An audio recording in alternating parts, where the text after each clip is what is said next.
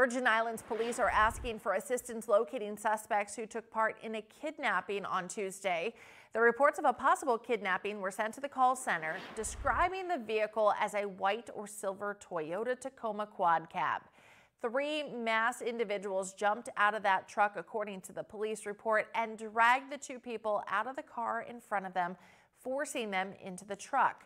The suspects later dropped those victims off in the Halfpenny area, where they told police they could not identify the suspects, but suspected that there were 4 of them. Anybody with information is urged to contact 911.